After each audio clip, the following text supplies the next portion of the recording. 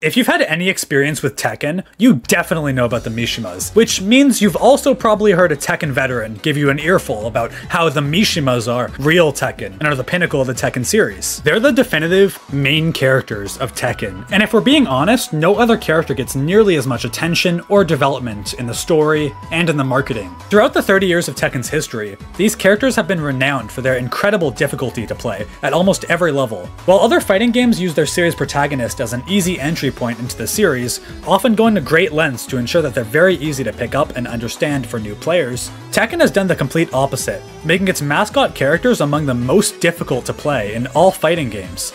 That is, until recently with Jin in Tekken 8. But don't worry, we'll be talking about him soon.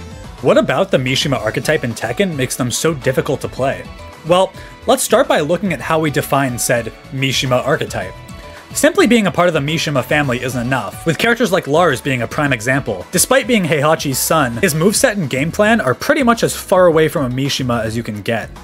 Generally in the Tekken community, a Mishima is defined as a character with a couple of key moves, that being the Electric Wind God Fist and a Wave Dash with a few generic options like the Hell Sweep, along with a certain playstyle. And this is where we get into a difference of opinion, as many people believe that another requirement to be considered a Mishima is the 1-1-2 Flash Punch combo, with this rule directly excluding the protagonist himself, Jin Kazama. The Tekken community has historically been very divided on whether Jin should be considered a Mishima or not, because of his aforementioned lack of a Flash Punch combo, historically very different electrics, and his overall lack of reliance on these standard Mishima tools. But if you ask me, especially with the addition of Reina in Tekken 8, the rules of what makes a Mishima have been changed pretty drastically, and if a stance mix-up character could be considered one, then I think Jin should be included as well. But speaking of Jin, let's get him out of the way early in this video. He's one of the 4 characters we'll be talking about who breaks the traditional trend of Mishimas being so difficult. Like all the others, Jin was previously considered one of the most difficult characters to pilot in older Tekken games, but here in Tekken 8, he's been streamlined significantly to make him far more beginner-friendly than the others. While I still wouldn't call him easy, comparing him to the rest of the Mishimas, he has far less to worry about. Lower execution demands than ever before, streamlined offense with insane counter-hit utility, and free electrics at a stance, just to name a few things. He's very privileged with his Demon Paw, and very strong Heat Smash, and unlike the other characters, can be auto-piloted with pretty easily. That being said, some of the stuff I'll be talking about with the other characters do definitely still apply to Jin. I just think the sheer effectiveness he gets out of such a small amount of OP moves immediately excludes him from being as difficult as the others. And I don't think that's a bad thing at all. I personally was really happy with what they did to Jin, as he was way too difficult for me in Tekken 7, and I always wanted an easy to pick up but hard to master version of the Mishima archetype, as opposed to all the others who are incredibly difficult to pick up. When it comes to the Mishimas and their difficulty, execution is the first thing that comes to mind.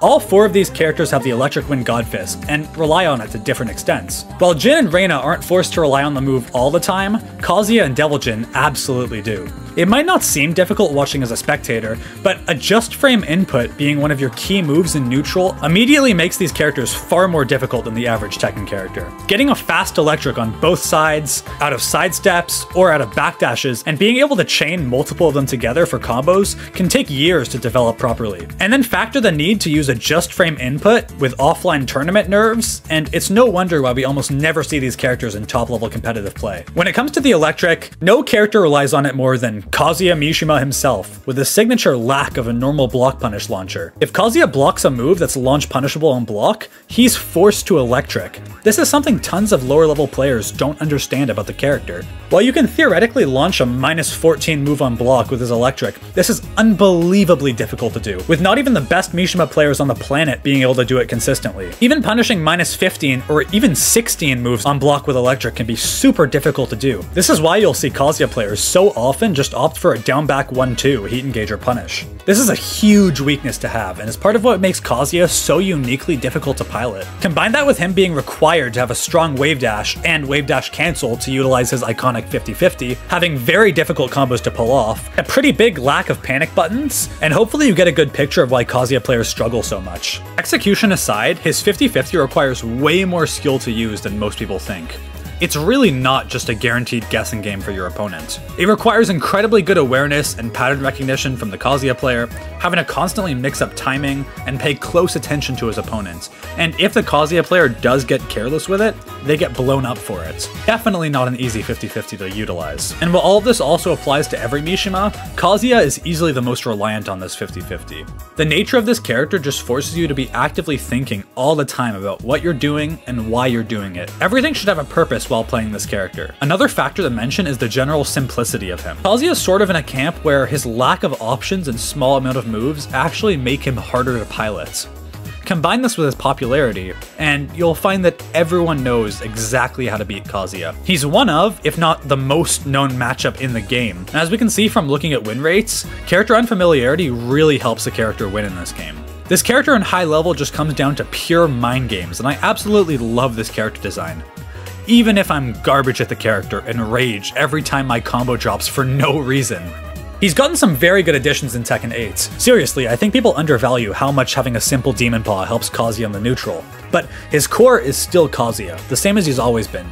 I'm not even saying that Kazuya is bad, I actually think he's very strong. It's just that you can't deny the sheer amount of work people need to put in on this character. This is why everyone gets so hyped when they see a really strong Kazuya player. You can tell how much time they put into this character, and it's really respectable. Sorry to interrupt the video, but if you guys are enjoying this and want to support more scripted Tekken 8 content, please consider subscribing to the channel. It's free to do, and you can always change your mind later. It really goes such a long way, as only about 11% of my viewers are actually subscribed. I'm not big enough to get sponsors yet, so this is the best way you can support my dreams of hopefully one day doing this as a full-time job. Thank you guys so much, and let's get back to the video. A lot of this stuff applies to Devil Jin as well, who is, in my opinion, currently the worst Mishima in the game. While relying on the electric slightly less than Kazuya, it's still absolutely essential to develop a strong electric on this character, and will be one of your go-to moves in neutral. You need a strong wave dash just like Kazuya to apply your 50-50, which by the way requires way more execution than any other 50-50 in the game, with him being required to cancel his wave dash into a while standing 2. This is not easy to do. While also having very high execution demands on his optimal damaging combos, you can see why this character is so difficult. He has the advantage of having a very easy 15-frame punish, which helps a lot compared to Kazuya, but due to his many nerfs throughout this game, he has to work very, very hard. And in some ways, even harder than Kazuya. I made a full video on Devil Jin if you're interested in a more close-up look at the character. But in short, his awful poking and lack of neutral control compared to the other Mishimas, having the worst forward 2 out of the 4, and his lack of a strong, safe 50-50 really hurts the character. Devil Jin has always been defined by having incredibly strong highs and lows, but subpar mids, but he's historically always made up for this with his very strong poking. Here in Tekken 8, he doesn't have that luxury, and a lot of his lows are arguably pretty weak in this game. His heat smash was significantly nerfed, along with almost all of his new gimmicky tricks in Tekken 8 being figured out by now. This essentially leaves the character back to where he started, basically just playing a legacy Mishima game plan. Whiff punish and pressure with the electric, look for a flash punch combo, get a knockdown, and try to apply your risky 50-50. I'm being a bit hyperbolic, he definitely has more than that, but a lot of his options just feel weaker than the other Mishimas. This character now almost entirely revolves around making reads and simply outplaying your opponents. He suffers a lot when it comes to tracking as well in this game, with all of his main tools losing the sidestep. Not only does he have very high execution demands, but he also just lacks an overall presence in the neutral. He's much stronger during his heat, gaining access to a couple new strong options, but the large nerf to his heat smash certainly hurt his neutral. All in all, he's just a character who feels like you need to put a ridiculous amount of work in to get mileage out of him. He requires his pilot to be completely on point with their reactions and reads, while so many other characters in this game just have pretty streamlined and mindless options. You cannot autopilot with this character, you need to be playing online at all times.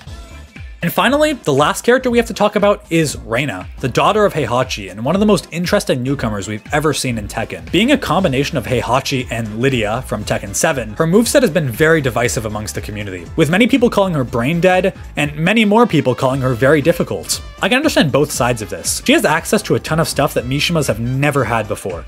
A generic down forward 2 mid launcher, like 4 different stances, a neutral controlling forward 2 that's plus on block and transitions into stance, her various cartwheels and cheesy strings. It's easy to see why so many people were cautious about calling her difficult. But if you ask me, after playing with her a lot, she is very difficult, just in a different way than the other Mishimas. She has all the standard Mishima tools you could need, a 13-frame electric like Kazuya, a flash punch combo that transitions into stance pressure, a strong hell sweep, but, like Jin, doesn't rely on these tools nearly as much as the other Mishimas do. Don't get me wrong, having a good electric and wave dash is still absolutely important on this character, and she does require a lot of execution in her combos, but she undoubtedly has a ton of other options and ways to play. Reina's difficulty comes from a different place than the other Mishimas. Hers comes from her sheer amount of options. She relies on using far more of her toolkit than any other Mishima, and her various stance transitions are very hard to master. Using her whole kit in tandem takes a ton of time and practice, but when you do fully understand the character, she becomes incredibly strong. Figuring out when to use all of her different options out of her forward forward 2 is way more complicated than most people think, and requires a good mix of reaction time, character knowledge, and timing to execute properly. Reina's difficulty is something you have to experience yourself to actually understand, so I really encourage people who are calling this character brain dead to take some time to pick her up and learn her for yourself. Reina is the most interesting out of all the Mishimas in my eyes, as she is difficult for very different reasons when compared to the rest, while also having the standard difficult Mishima tools. While I am inclined to say that she's overall easier than Kazuya and Devil Jin because of her many privileges in this game, and trust me, she has a lot, she's still certainly a very difficult character to pilot, and watching masterful Reina players use this character is a treat to see.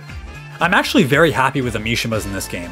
It feels like they made a clear effort to make all of them feel very distinctive from each other. If you want a simple to play, more beginner-friendly Mishima, Jin is a perfect option, and is actually who I recommend for most new players to learn the game with. It feels amazing to start with this character and only use a limited amount of tools, but slowly as you get better, start implementing more and more tools, like his 50-50 and his electric. If you want a newer, more modern Tekken approach, you can play Reina, being incredibly strong and having some amazing tools that Tekken has just never seen before, while also being very stylish, with some of the coolest voice lines in the game. And if you want classic Mishima difficulty, Kazuya and Devil Jin are right there. They really aimed to please and tried to make sure everyone got something in this game, and I think they succeeded in that. And while I personally do really want to see Heihachi coming back, I think this would be a perfect place to stop with the Mishimas. Every Mishima is difficult in their own rights, and any and all Mishima players get my respect. It isn't easy out there.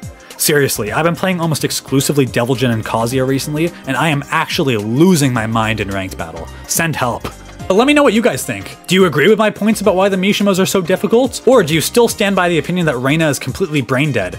Let me know in the comments. I'll be down there chatting with you guys as always. But yeah, that's about all I've got for today's video. If you guys enjoyed this video, make sure to like and subscribe. It's honestly such a huge help, and it goes such a long way in supporting the channel. As always, I want to give a special thanks to my Patreon patrons and my YouTube members. Thank you guys so much. I couldn't do this without you. Thank you guys for watching again, and I'll see you guys later.